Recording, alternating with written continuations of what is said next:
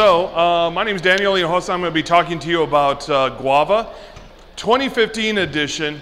I keep doing this every year, and I'm kind of in a weird situation right now because I don't know if people actively use Guava and just want to see new stuff, or have the majority of people never seen Guava in the first place.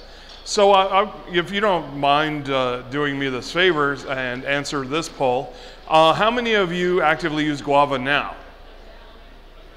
Okay, and how many of you never have used it or seen it? Okay, so still a majority on here. So yeah, I don't, maybe perhaps I should start thinking about presentations about some of the other things in Guava that you may not have seen for those who already know Guava. But this is more of an introductory one. So let me just go ahead and warn you, if this is great for anyone who's never seen Guava, but if you've played with Guava before and know most of it, I'm afraid you could get bored, and it's not going to hurt my feelings if you go on and take a look at other presentations. But this is a presentation for those who have not seen Guava in the past and would like an introductory presentation on it. And probably in the future, in the very short future, maybe I'll have a Guava for those who use it and would like to know some of the more new stuff. All right, so making Java Bearable with Guava 2015 edition, I have very few items. So here's the problem. I'd like to put in new items, but all the basic stuff is actually pretty good. And I don't want to remove it because for those who have never seen Guava before, they need to see all the introductory stuff up hand. Pardon me while I move furniture. All right, so this right here is a restaurant out on Dulles Airport, and I thought, wow, amazing. So that should actually be my title slide. Guava in Java. It's a little nook. If you go to Dulles, and if you particularly fly on Southwest Airlines, it's right across the way from the baggage claim there at Dulles. So who is this for? This is for any Java developer who's not familiar with Guava. And this is particularly for those who have to use Java by company rule or by company fiat. In that you're not allowed to use Groovy, you're not allowed to use Scala, you're not allowed to use Clojure or JRuby or any other languages like that. This has been a remedy for Java, which had been stale for many years up until Java 7. Java 7 has some nice utilities that come with it. Java 8 definitely has lambdas now, which makes things a little less painful. So this was meant as a remedy, but it also turned into something where it has nice collection libraries, which I'll introduce you to. So it's a must-have library. If you're using Java 7 or below, I'm not a pushy person, but if you're using those particular versions, I usually push the notion that Guava has to be one of those libraries that you have to have on every project at all times. Before Java 7, I usually also say you have to use Jota time at all times. Those two libraries are a must-have pre-Java 7. As of Java 8, Guava is still must-have. You do not need Jota time anymore because of the new datetime API that comes with Java 8. That scream wasn't very manly, was it? All right, so 2015 edition. What's new? Actually, some of this stayed around for the 2014 edition. Integration with Java 8. What's new? How's that going to change Guava? An enhanced loading cache presentation. I'll get extremely nerdy on some of these. Concurrency, I'll add stopwatch, which I think is a really neat utility. What went away is optional. Now, I don't know if you know this, in Java 7, I think it was Java 7, optional came out. We use that a lot in functional programming. Optional is the object that states whether I have an answer, and if so, here it is, or I don't have an answer. There was an optional implementation in Guava, but as of Java 7, they have that, so there's no need for that in Guava. Splitters and joiners, the ability to split strings nicely and then join them back together. That used to be a pain in previous versions of Java, but not anymore, so that has been remedied. So you can use the Guava stuff, but Java has it now. So where can you get the code? All the code I have here is at github.com. my name, D Hinojosa, using Guava. So all this code, all my slides are backed up by code. They're all JUnit tests. Run them, see how they work, and you're more than welcome to add to it. It's a public repository, so have at it. All right, so what is it? It's an indispensable set of utilities. It's additional and immutable collections built upon the JDK. It's open source, and I'm gonna put an asterisk there. It's open source in that you could read the source, but if you try to contribute, it's most likely they're gonna deny you any patches anyway. It's kind of a remote castle in that no one really contributes to it. They like to add to their own. They like to have complete control of it. Not really in the spirit of open source, so it's open source with a little caveat, okay? Fully generic collections, unlike Apache Commons, so it makes use of generics. It's continually growing. If you take a look at the API, there's an @beta throughout the API. All of that is considered somewhat experimental. I really love Guava because everything is thoroughly tested. I like software that is thoroughly tested that I can use, that I know they put a good effort forward, and I know they put such a good effort forward that actually inside Google, they make this library mandatory for all Java projects that they develop in-house. This allows you to embrace the dry principle even more. If you don't know what the dry principle is, it means don't repeat yourself. So if you want to get rid of a lot of code duplication, this is the library for you. So I have this Eclipse here because Guava has been overshadowed by a few things, particularly Java 8, but it's there as a helper library. It's not meant to overtake what Java has, but merely just complement it. So let's get started with Guava collections. Right here I have a BiMap. Let me get away from this microphone. I have a BiMap. Now a BiMap is just like any other map. You have a key and value along with it, and here I have an English-Spanish map. Okay, so this is my English-Spanish dictionary implementation that I have here. So with this, I am going to create an English-Spanish map, and I'm going to put book, libro, cloud, nube, escuela, and computer ordenador. And just like any other map, if you try to get a computer out of it, you get ordenador. Okay, pretty nice. If you try to put fill with llenar, that works okay. But if I try to put feed with llenar, the values are the same. And so you can't do this with a BiMap. And so because of that, you'll end up with an illegal argument exception if you try to do that at runtime. I could force put, but in essence, this is going to be replacing the key value that is the fill and llenar. So fill will no longer be in this particular map. So as you can see here, there's feed, but no longer any fill. Now, why is this? Well, because what I can do, if you take a look at that middle line up here, is that I can do an inverse on this particular map. So given this English-Spanish map, I can call inverse on it, and what I'm going to get in return is a reference to another map.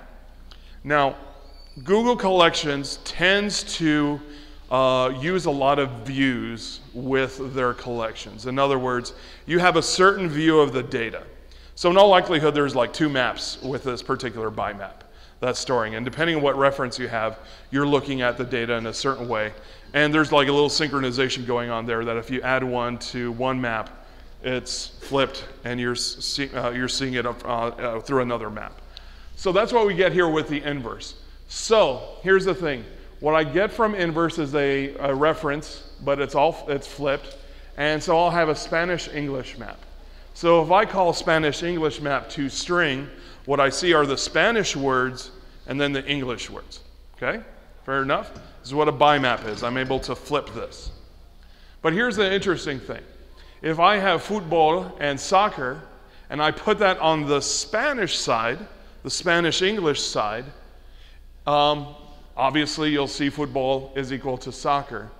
But without calling inverse again, remember all I have to do is just keep these references. Without having to call inverse again, and I call English-Spanish map to string, there's an entry right here that's surprising, all right? So soccer, football appears on the other side, okay? So it's this kind of shared state with the map. And all I have to do is flip it, and if I need translation or any other kind of collection, then I can do so with this particular BiMap.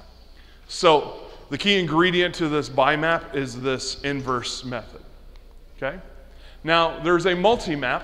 That's another collection. Oh, by the way, I started using Scala a lot more. So Scala is my primary language now. And I still use Guava for these collections. You can't find them anywhere else. So these are going to stay with you no matter what language you use. So I find these extremely valuable. MultiMap. This one is array list MultiMap. So you can have this MultiMap. There are different flavors of MultiMap. You could have it backed up by a linked list, a tree, a sorted set, whatever you want.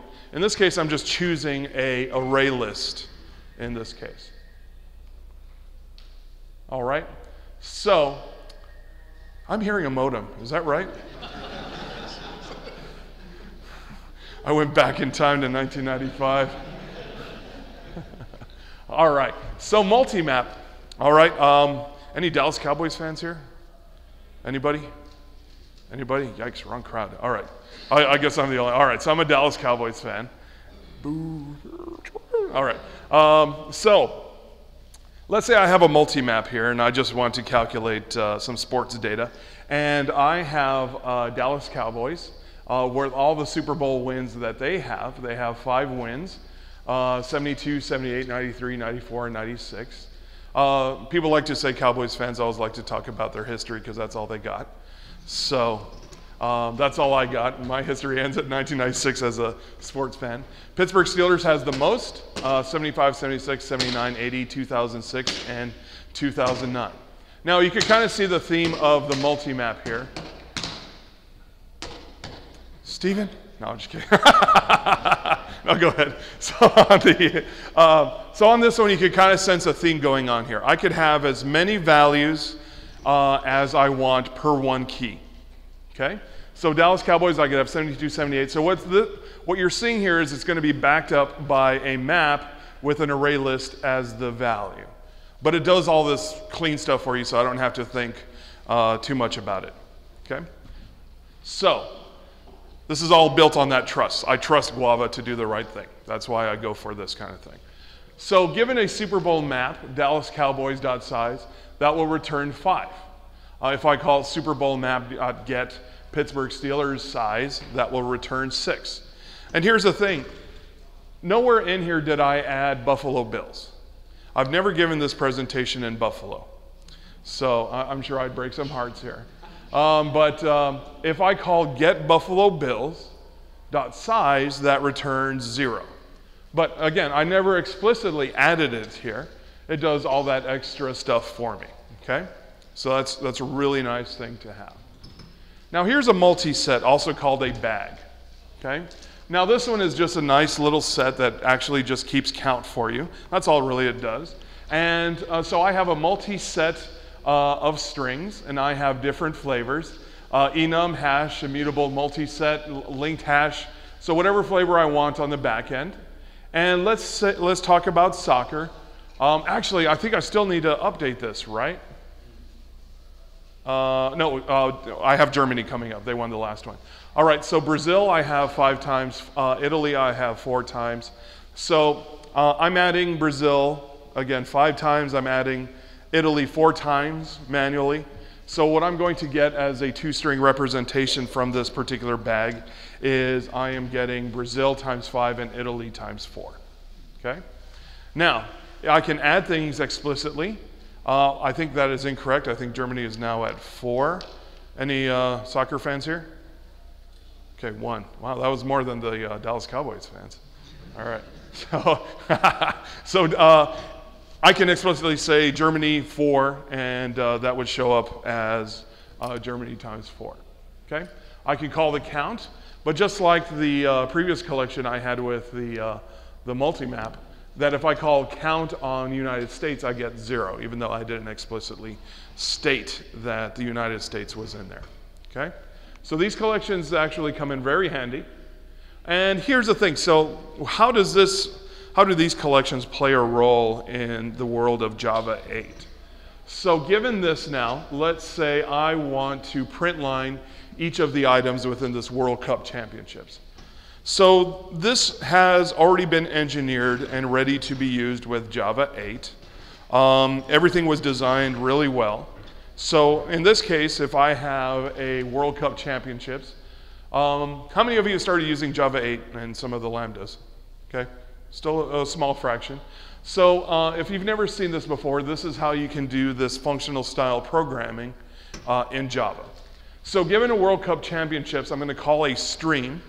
This is going to return to me a stream object that I can do filter, flat map, map, for each, and different things like that. So in this case here, I'm going to take that stream object and I'm going to call for each on it. And for every element that's in there, in line, I'm going to call system.out.println. Okay, that's what's seen up there. That's all Java 8 and how it works with Guava.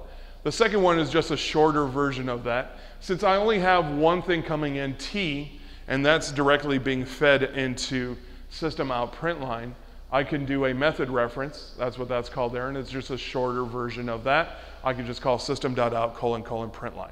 All it's going to do is just take that one element and drop it into system.out.println. So I can use streams to do a for each, or I could do a map. So let's say that for my World Cup Championships that I have here, where I have Brazil, Italy, and Germany, for example. And let's say I want to capture a stream. So given this World Cup Championships, I'm going to capture this stream. And again, once I capture that stream, I could do filter, I could do for each, flat map, or whatever it is I like to do. And I'm going to take this map, I'm going to grab the S, and what I'd like to do is for every item that is within this multi-set, I want to call it Team Italy, Team Germany, Team United States. The thing that you have to do, though, at this point right here, it's still a stream object. So in Java 8, what you have to do is you have to recollect it into what's called a collector. You can make your own, but it's a little bit of a PETA. What you could do is you can actually call collectors to collection and bring it back as a hash multi-set. Okay? This collectors to collection allows you to plug in whatever type of collection you want to bring it back in as. Ready to go. So Guava works fine if you plan to use Java 8 lambdas. All right. Immutability versus unmodifiability. Java has unmodifiability. So here's the unmodifiable set from the JDK. So given a hash set, I'm going to add a few items. Here I have an unmodifiable set by calling collections.unmodifiableset. I feed that int set into it, and now effectively it's unmodifiable. And actually the engineers behind this were actually really smart because they didn't lead you to the impression that these collections are immutable. Immutable collections are, you put something in it, you actually get a copy back, and the original still stays the same. Whereas in this case, it's really a facade. You're looking at a little facade. You think that you're not allowed to change it, but in actuality you can. So if you have that original reference, you can subversively add 10 to that.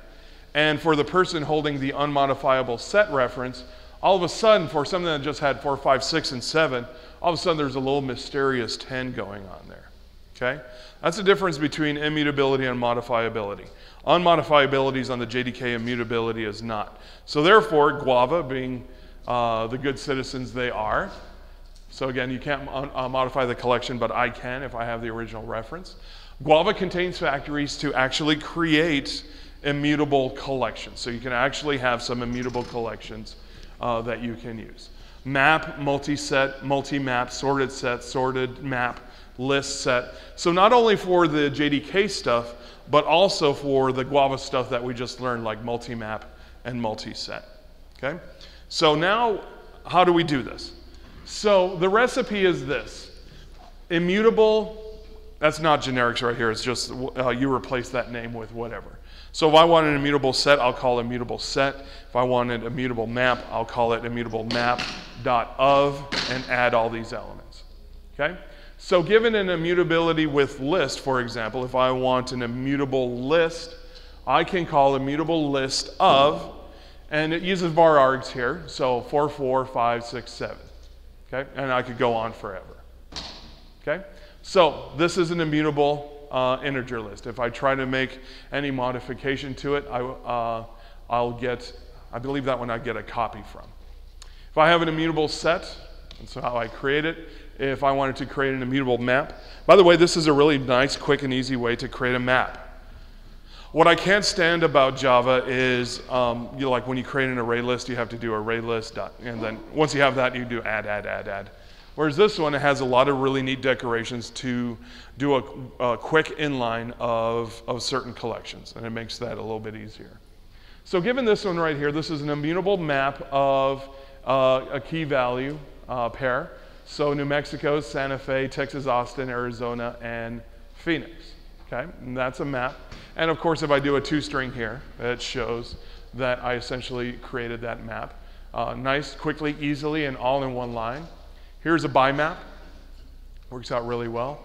And here's a MultiMap. But anything that is labeled a map has a problem. The problem is that it only allows up to 5 items. The reason that's a problem is because Java does not have tuples. So you could only go so far. So all that information I had earlier, cut out. I mean, I could only go up to 5 elements. So what's the solution? So in this case here, if I try to do something like that, I'll get a compile time exception. The signature's wrong, it's not going to be able to work. So the solution is to bring out a builder, and this is just your all-loving builder pattern that you know and love. And so given this now, if I want an immutable set, I'll use a builder to add elements, or if there's something funky I wish to do and how I construct this particular set, again, I'll go with the builder. So if I have an immutable list that I want to create, I have a few methods like add all, I have add, and then when I'm done constructing, I just call build at the end of it, and I'll get an int list back. If I wanted a set, very easy, immutable set.builder, add all. When I'm done, I just click build. For a quick map, I can do immutable map builder. I could do a put whatever elements I want in it all in one line, and when I'm done, I hit build. Okay? So life's too short for a lot of add methods. You like to just get things done in one line, and this is the utility to do it. Here's an immutable BiMap. Okay? Again, with a builder.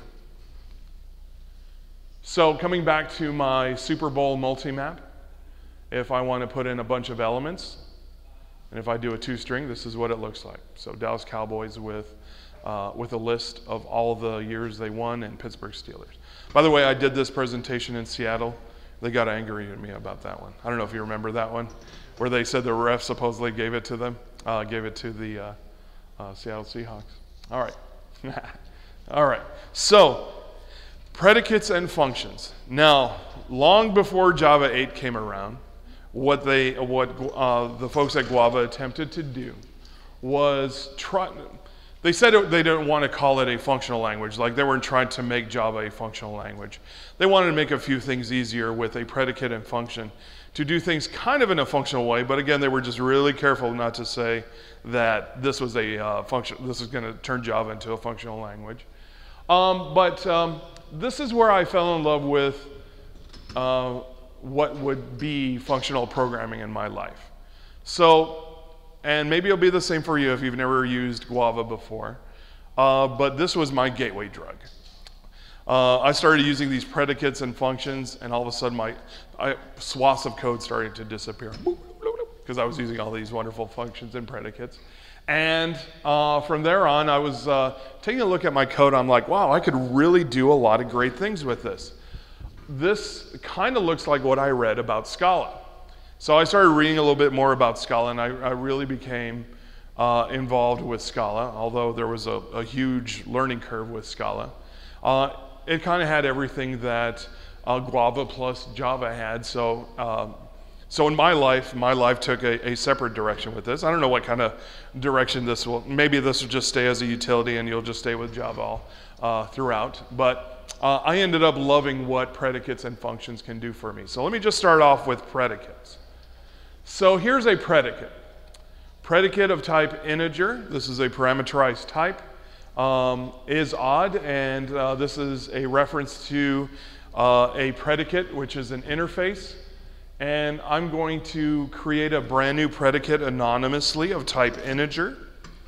And the only thing that I have to implement is this apply. Okay? It's a funny thing about apply. If you end up ever learning Scala, it's kind of weird. They end up using the same kind of idea here. All right, so this apply here is that we're going to be bringing in an integer, and given that input, I'm going to decide whether this is true or false. So a predicate is like a function, but a predicate will only return a Boolean. Okay? And then we take this predicate and use it wherever we need to. So given this particular integer, I am going to decide whether this is going to be an odd number or an even number. Now, once I have that, I can use this inside any of the collections that is either on the JDK or in Guava. So what I'm going to do is I can call either collections2 or lists or sets or any one of the nice utilities that come with Guava. And in this case here, I could call filter. So if I want to filter this list, 1, 5, 6, 8, 9, 10, blah, blah, blah, I can plug in this, sorry about that, rewind. I could take this unfiltered collection, plug it in here, and take this predicate and plug it into here, okay? It's a little bit more modular. It's not as imperative as you would do otherwise. Plus, here's the thing about this filtering. I could take a look back at some of my 2000, 2001 code, or even earlier than that, and in order to get things out of a list, and I think some of you still have this in your code base, where you extract that iterator, and you take that iterator and you accidentally remove something from the original list, and you get that, what is it called, concurrent modification exception? Any of you still see those once in a while, just because you're trying to, you know, maintain older code? So none of this happens here. All of that, this is a higher level abstraction. You don't deal in trying to get the iterator and trying to remove things out of here. And then the other thing I like about it is I actually get a copy of it. So given this unfiltered list, I actually get a copy in return of every number that is odd. So if I call unfiltered toString, again, this number stays the same, but what I get in return is a copy. But no more fiddling with iterators, no more making mistakes with it, no more concurrent modification exceptions that pop up now and then. Okay? A lot cleaner way to do something like this. Now, here's a little interesting side effect. Every time I poll the audience on this, some people are like, ooh, that's interesting. But there are other people that's like, I don't like this at all. So given this right here, I have filter.add23. Now think about that for a bit. I'm taking the copy, the filtered copy, and I'm adding 23 to it. And it allows you to do that. Here's the thing. Now if you inspect what is inside of unfiltered, automatically, there's a 23 that just appeared there. Now, I don't know how you feel about that. I'm kind of wavy on this. At first I thought, wow, that's cool. Now it's just like, that's kind of scary. So I'll let you decide what you think about that. Okay? All right, so the rule on Java 8 lambdas is a Java 8 lambda, a functional interface, is any interface that contains only one abstract method. These are the rules here. And a functional interface may contain one or more default methods or static methods. And because a functional interface contains only one abstract method, you could omit the name of that method when you implement it. So that's the, what's called a functional interface definition. And if that table wasn't in the way, this one would tell you that if this does not include things that you override. So I don't know if you know this, but interfaces only have one super class, and that's Java Lang object. So it doesn't count equals hash code. What was the other one? toString. What is that third one? All right. Now, if you don't know what a default method is, this is new in Java 8. I know I just talked about it here, and you're probably wondering, what the heck is that? All right, so here's a default method. This is just an aside. If I have a abstract get first name and get last name for this interface human, I can create a concrete default method within here that uses the elements from within that interface. So if you didn't know what a default method was, that's what that is. Okay? All right. Now, so thinking back about the predicate, here's the actual definition from the Guava source code. Public interface predicate, I have an apply, and there's an equals, but that's an override. Now, because there's only one, again, they designed this really well. It's almost a nice coincidence that this was automatically going to work nicely with Java 8. So given this array list, I can do a filter now, and I can use the Java 8 style predicate. So given this input, and if this input doesn't return 0, it works just as fine. Okay? So I could actually use lambdas along with Guava. Functions. So this is a function. This type here is for the type that's coming in.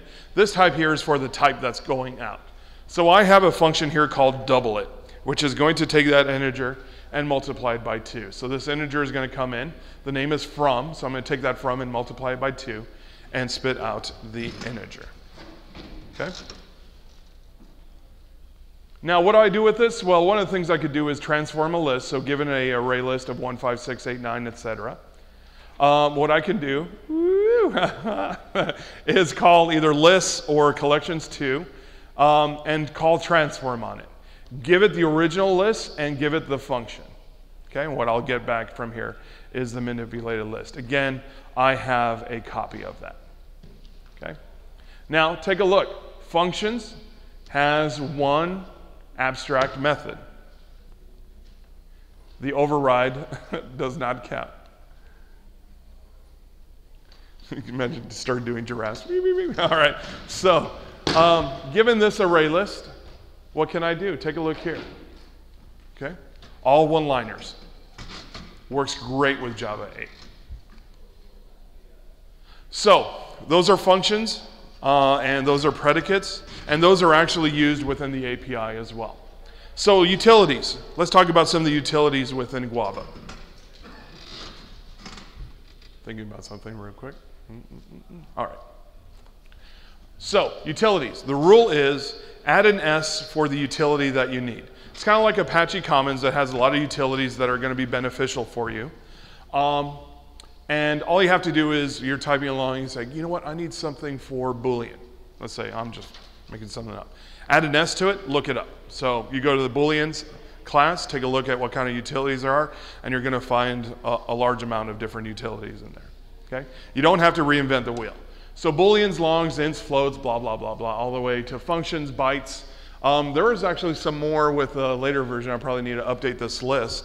But there are quite a few. There are funnels, a lot of different objects that you can use. Okay? So let's go through some. Objects.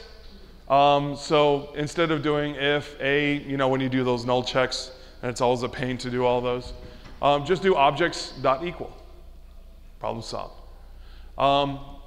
So instead of something like this for your equals, you could shave down quite a bit of that down using objects equal. Okay? Save a lot of time that way. Now, here's the thing. Something new came out in Java 7 that I'm not sure a lot of people are aware of. And that's misspelled here. It's called objects. And that is inside of the JDK called Java util objects. And it has a lot of really neat features like this. So check out the implementations. It's almost like they copied code, kind of like what I used to do in college. Where it's, so here's the Guava implementation, where you have a static Boolean equals, bring in an object, two objects, and here's the logic behind it.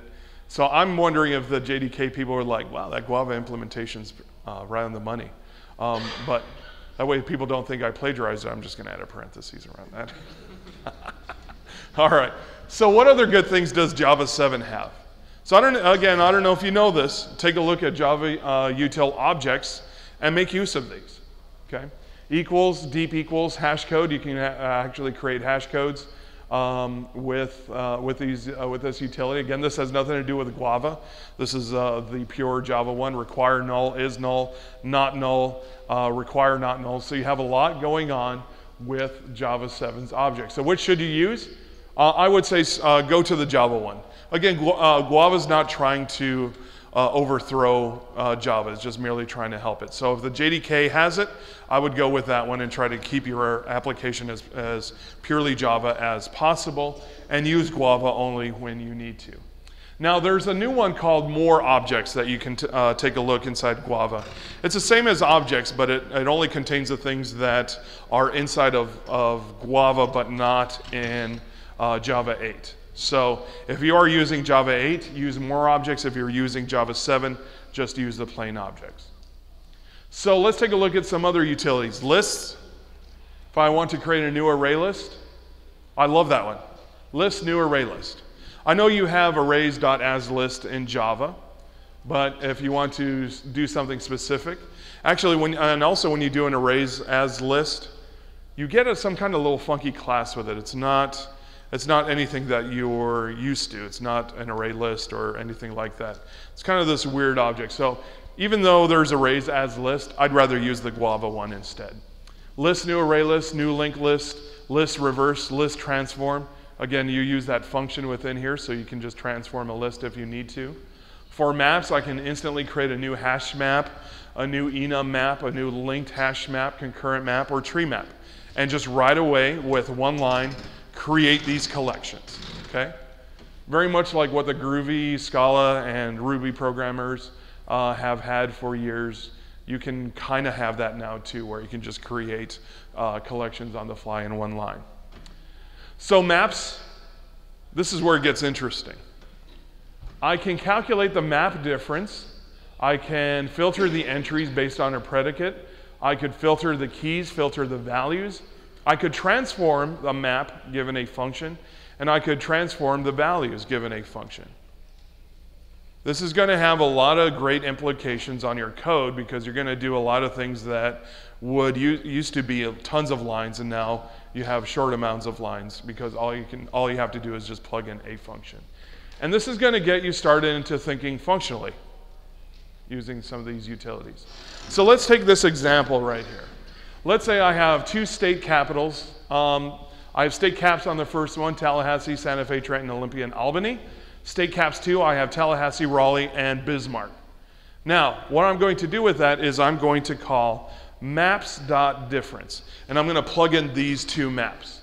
What I'm going to get in return is I'm going to get a map difference object out of this, and now I could ask things like, which one are the entries only on the left that are unique?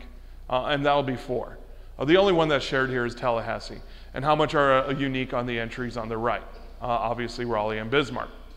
I could also ask from this object which entries are in common. Well, there's only one that's in common, and that's going to be Tallahassee. Now, every time I do this presentation, I always ask, imagine doing this in plain Java. This is going to take you a while. Okay, so these utilities are going to save you enormous amounts of time. So given this one, let's take the state caps. I think this is a very interesting example. So given these state capitals, I am going to go to predicates with an S. So predicates has this utility class as well, and I can go there and see what kind of predicates are in there. Now take a look at this one. Let's say I want to go through this map and I want to filter everything in the values. So in other words, generate for me a new map and filter out the values by a regular expression. Okay, and again, imagine doing this in Java. This is going to take you a while. But with this one, all I have to do is think about this functionally. Given a map, given a predicate, take the state caps, use filter values, and plug in the predicate within there. The size I'll get in return is 3, because taking away all these states with new in front of it, that just leaves, wait, why is it 3? Florida and Washington. Huh?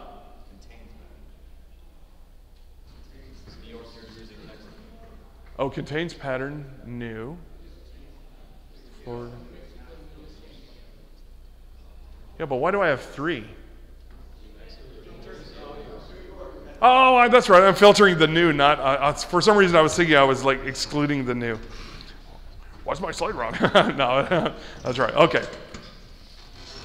Thank you, everybody. All right, iterables. So anything that I can extract an iterator out of. I can concatenate, I can ask whether they're equal, I could cycle through it, kind of an interesting one, and I could filter by class. Using these iterables, again, I could filter, partition, transform. I could try to find something based on a predicate. All right, so here's the cycle, kind of an interesting one. So an array list is something iterable I can extract an iterator out of. So what I could do is I could call iterables.cycle, provide it with this list. And now once I extract that iterator from this particular iterable, every time I call next, so even given a size of 5, if I iterate over this 1,000 times, it's going to go 1, 2, 3, 4, 5, 1, 2, 3, 4, 5, 1, 2, 3, 4, 5, 1, 2, 3, 4, 5. Okay? In case you ever need a cycle. Here's partition. Comes in handy. So if I have a list and I want to divide it all by 2, I just call iterables.partition, and that will do it all by 2. Or I could pad it. So if there's some extra space remaining, it'll just pad it with null. Strings. So here's some neat strings utilities. Strings is null or empty. Null to empty. So given a string, anything that is a null will end up as an empty string. So again, you could design all these, but all these are already pre-done for you. You could pad at the end, so things like account numbers, for example, or you could pad at the start, or you could repeat a string any multiple number of times. One of the interesting ones is preconditions. Now, if you take a look at your source code for the projects that you're working on, you're going to notice that you may not have such a standard way that you deal with preconditions. So they have a little precondition library, and you could apply as a standard to your own code base. So if you want to check for things that are not null, so given this grade that comes in here, is it null or is it not null? If it's not null, this will throw a null pointer exception for you. So they have standards on what happens if things are null and how you handle them.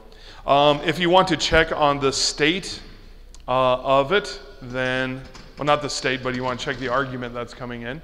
If the grade is greater than 0 or less than 101, even though that argument exists, that's not the kind of argument I want. So this will throw in legal argument exception. Okay, so it has a standard way of dealing with preconditions. State. So let's say the internal state is incorrect. Again, because you don't want to ruin what is inside of your object. So you want to be as defensive as you can by doing these checks. So if someone tries to call get highest grade from this object and the grades are not set or there are no grades entered, then you'll get an illegal state exception. Okay? You actually have to put the positive in here, but if this positive is not met, then you'll get the exception thrown out of it. Okay? There's a new one here, stopwatch. I started using this one recently. I just discovered it recently. I like this one. This is, so sometimes you want to check on the performance of your code.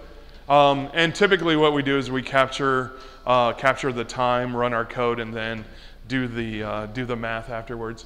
So it's a nice little wrapper. You have stopwatch, create started, do something expensive, and then you can ask, give it to me in milliseconds or nanoseconds. It's a wrapper over nano time, so works out very well. Okay, so if you want to test your stuff, there's a stopwatch there. Okay, so the moral of the story is with all these utilities, if it feels like someone else has already developed it, look it up. Okay, don't try to reinvent the wheel. Now, for load cache, a load cache is essentially a cache that uses a map. It's a concurrent map, and you could program it to have automatic loading onto this map. It's a least recently used eviction of entries. You can use weak or soft references. So depending on that reference, when the garbage collection comes by, if it's weak, it will automatically be recollected by the garbage collector. If it's soft and you still have plenty of memory, it'll stick around. Otherwise, it will be reclaimed by the garbage collection. You could evict entry. So again, this is a map, just like any other map, but with a lot of really neat features with it. And what's really going on is, it's not really even a map. There are tiny little maps going on. Okay, so a lot of calculation that you wouldn't want to do. This is in case you want to cache on the single JVM and you don't want to use a very expensive caching solution. You just want a very simple cache. You can evict by expiration, since last read or last written. You can create your own eviction listener. Behind the scenes, here's the great thing about it. It does all these maintenance things on a separate thread, and it does it over time. Okay? So you don't have to think about this stuff. This is that higher level stuff that I enjoy about Guava. I never have to think about things like that. And if I ever want to grab statistics, I could just load up those statistics and see what I have. So how do you create this loading cache? So I start off with cache builder. I create a new builder on it, and I start setting a few things. How many threads am I going to or are going to be used for this particular loading cache?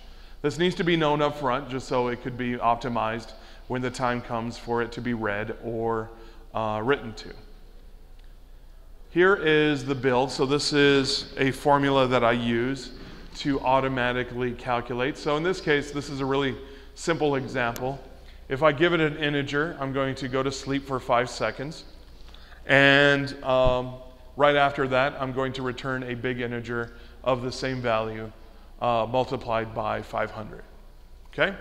So let's take that for example. Again, I'm going to give it an integer, fall asleep for 5 seconds, and then wrap it up in another big integer and multiply it by 500. So that's my example here. So this means that every time I load something via key, the value will have this particular value. So let's say I call map get 4. And then there's that table again. I should do a Rockstar thing, right? Some people always say, yeah, oh, thank you very much.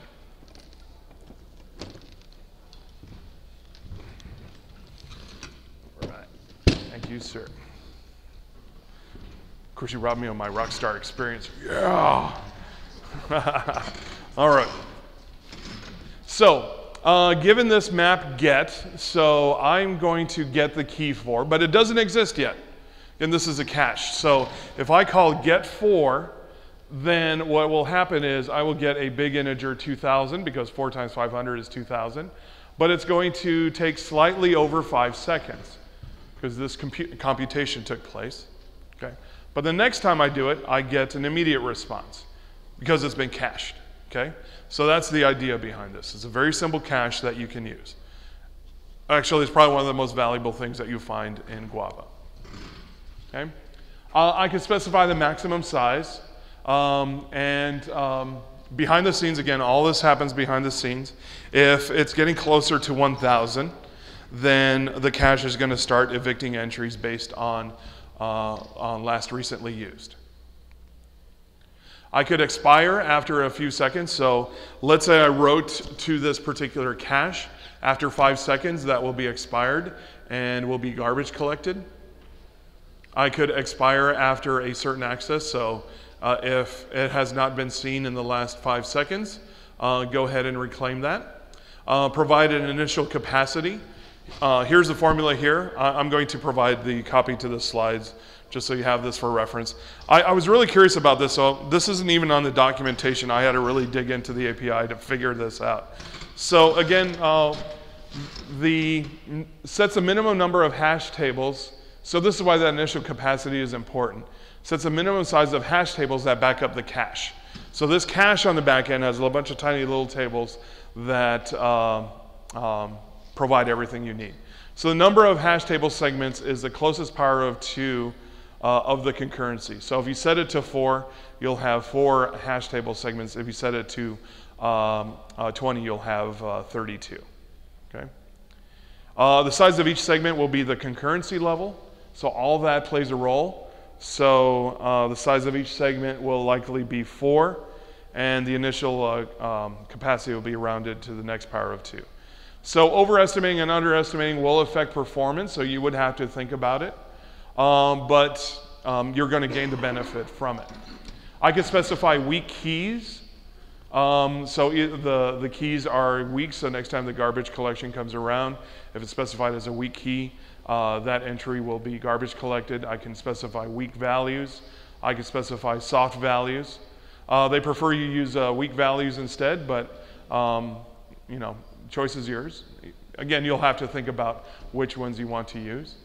And here's my removal listener, and I think most of us know how listeners work. You just implement the listener, and every time an entry is removed from this cache, then this onRemoval method will be called as a callback, and you can report it or do whatever you wish to with it. Once I establish that, I just plug that in as my removal listener, and we're good to go. Now, what am I going to get? As part of the listener, you're going to get this, let's see, where are you? This removal notification. And you can bring up the cause. So every time something's removed, you can ask, was it explicitly removed because someone made it so by calling invalidate? Was it replaced? Was it collected? Was it because of a size constraint issue? Or was it because it expired because we haven't written or accessed it in the last 5 seconds? Okay? So you get a lot of good stuff with this. If you need statistics, call record stats, and this enables statistics to be recorded. I know this is kind of a mouthful here. I'll only choose a few of them. You can ask for the eviction count. You could ask what the request count was. You could ask what the hit rate was, which is the hit count divided by the request count. What is the load count? So you have a lot of good information. So if you want to see how your cache is performing, again, just record those stats, and you get to see what's going on.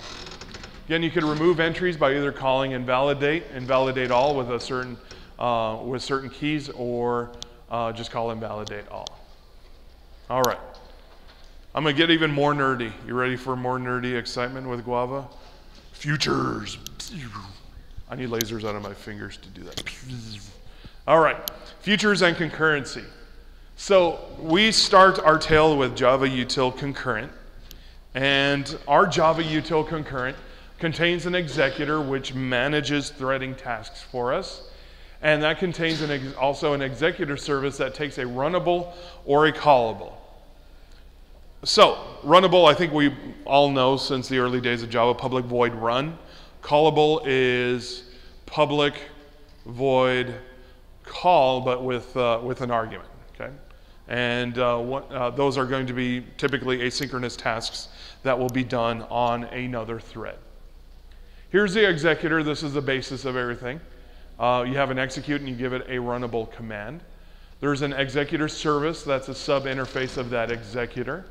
It has the ability to track futures for us.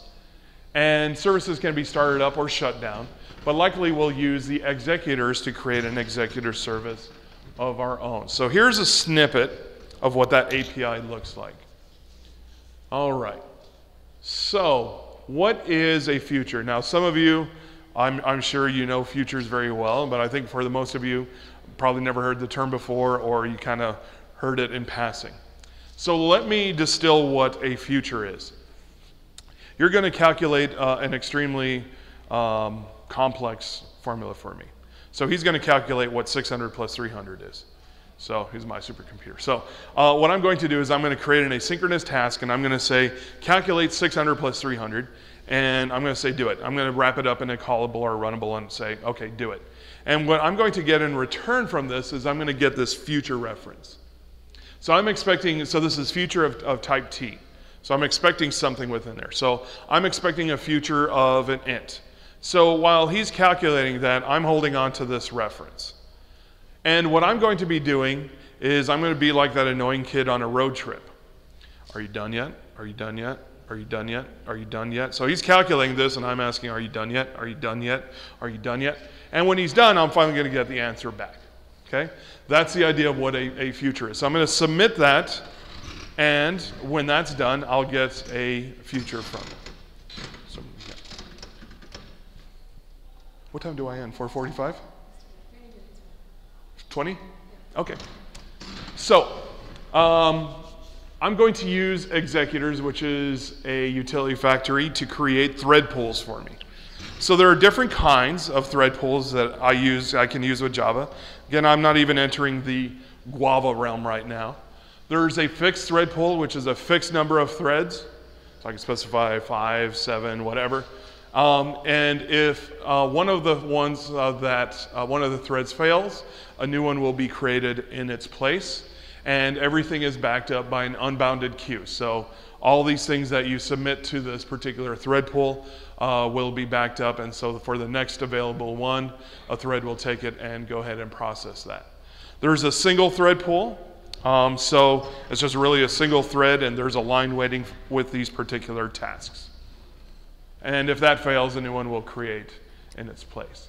Cached thread pool is a little bit more flexible. So this thread pool, you can have any number. So if things are getting really busy, it's kind of like registers at the, well, no. Actually, registers at supermarkets are kind of good like that. So a good grocery store, that's what a cached thread pool is. Probably the worst place would be a post office, right? Like they never add anybody. Like there could be a long line and there's only one person at the counter and they never add anybody. So next time you're there, just yell, cached thread pool. All right, so, but a cached thread pool, again, if things are busy, and you're gonna add a few more threads to it. You can have a schedule thread pool and set up a schedule. So after a delay or set up a periodic schedule, you can actually run your tasks. So different thread pools, and I'm gonna use this future, and again, it's an asynchronous computation, and I'm going to get an answer in return. Here's the future interface.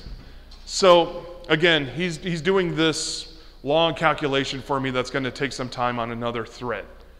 Okay? And I have this future reference. And again, what I'm going to do, the Java way to do it is keep asking, are you done? Are you done? Are you done? Are you done? Are you done? Are you done? And then when it's finally done, I call get or get with a timeout. Get will block. Okay? So it's always important that you always ask, is done. So this is the way you actually have to do things. I create an executor service as a cached thread pool. Okay? So it's the expandable. I create a callable. Oh, I got call wrong. I'm getting something in return, not putting something in.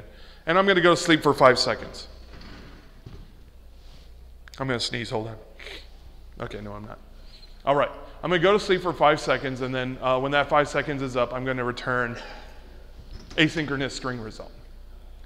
I'm going to submit this task, this callable, onto the executor service, and I'm going to get a future reference in return. I'm going to print out processing 1, and I'm going to call future.get. So since this is going to block, processing 2 is not going to come out yet until I get an answer here. So I shouldn't have called it asynchronous. I should have just called it synchronous because I'm sending off work for you to do, and I'm just waiting around. Okay. All right. That's not nice. Now, if I truly wanted it to be asynchronous, what I have to do is this ugly thing here. But it's actually asynchronous. So executor service, asynchronous task, I'm going to fall asleep for a second. Asynchronous is going to return asynchronous string result. I'm going to submit this task onto that executor service, and I'm going to get this future reference. And still I'm going to ask, are you done yet? Are you done yet? Are you done yet? Here it is. So I'm asking, are you done yet? But in the meantime, while I'm continually asking this information, I'm going to do something else. So this is asynchronous.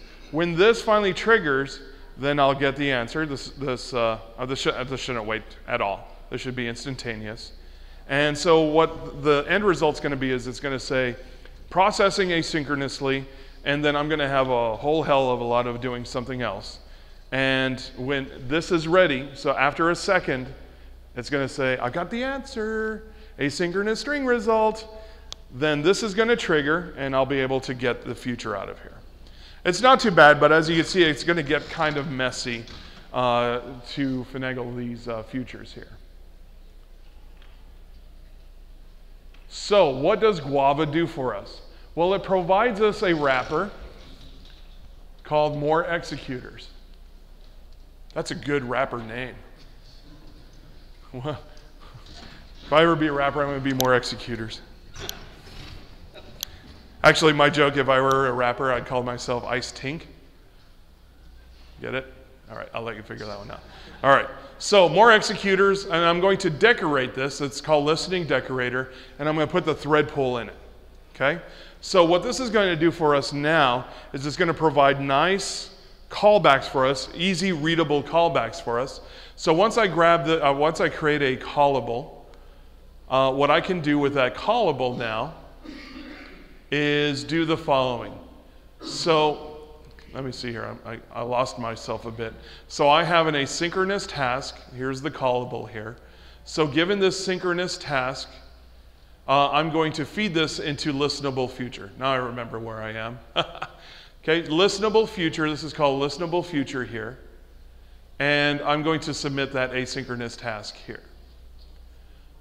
I'm going to call futures. Remember, that's anything that's a utility. So if I need a utility on futures, I'm going to call futures.add callback.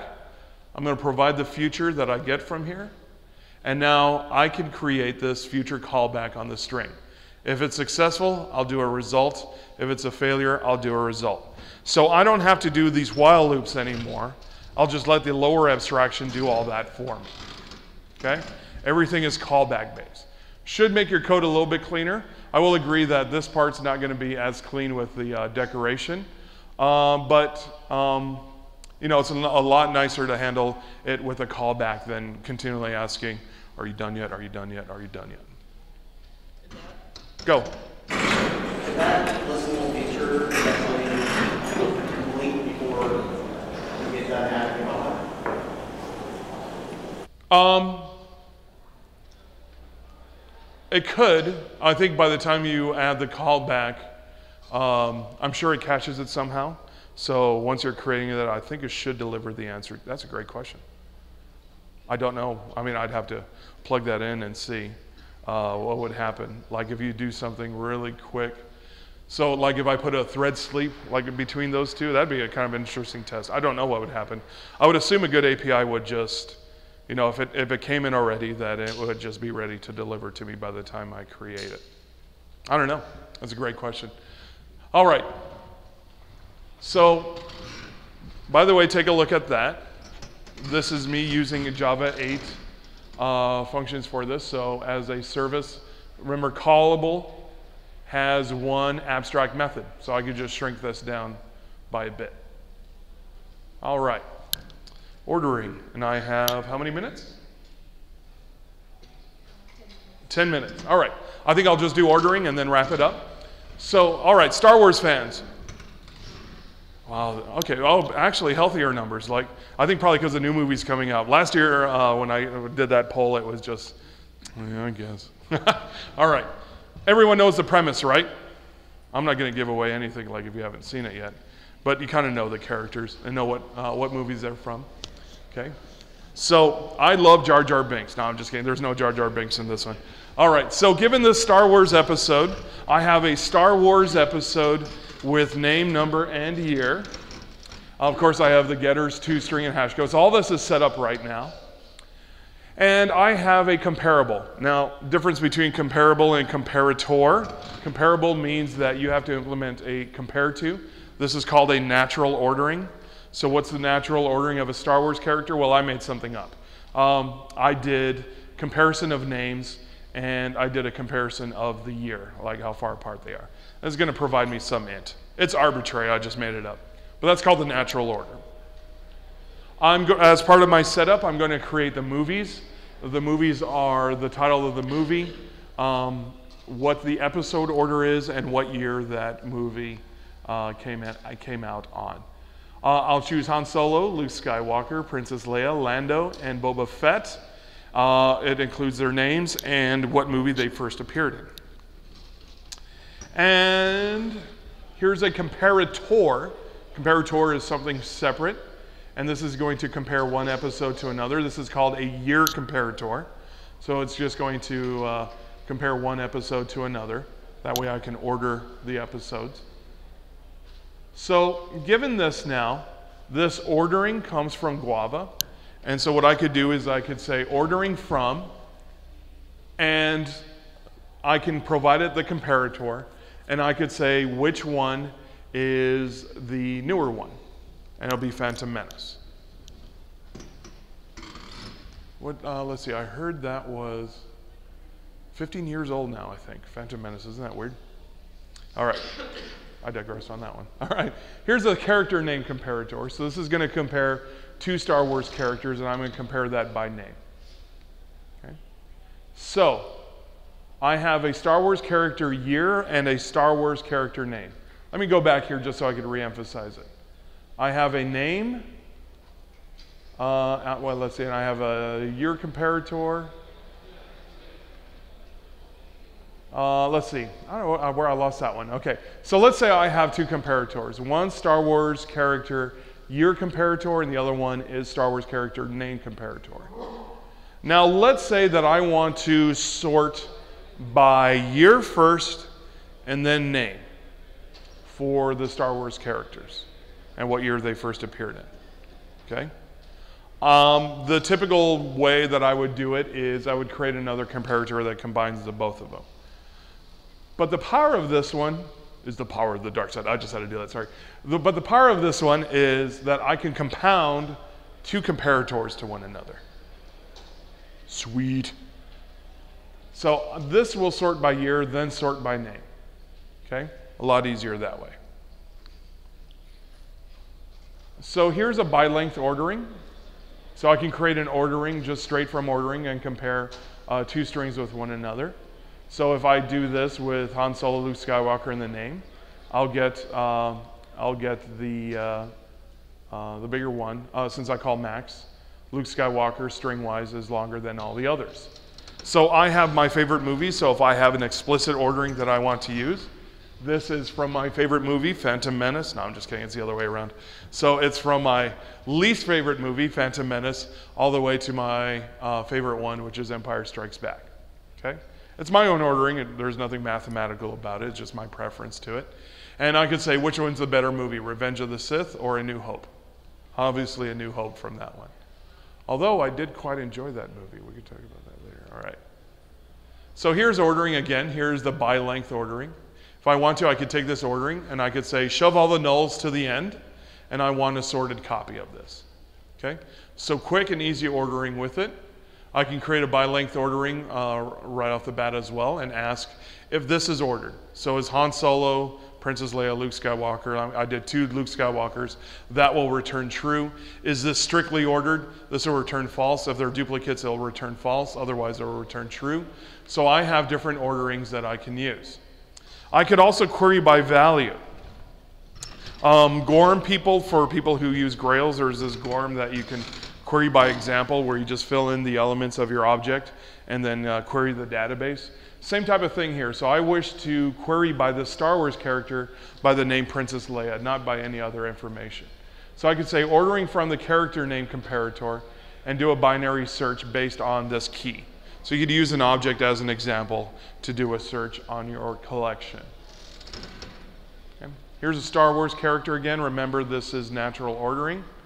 So if I wanted to determine the natural ordering from this and do a sort, I can do so by calling ordering.natural, do a sorted copy, and I'll get the sorted copy from it. Okay, I'll probably halt it right there, open it up for any questions. And so if you're not using Guava now, it's a must-have. Take a look at your code, see what you can replace, see what you can make more efficient. It's definitely the library to have for all instances. And with that, I thank you very much for attending.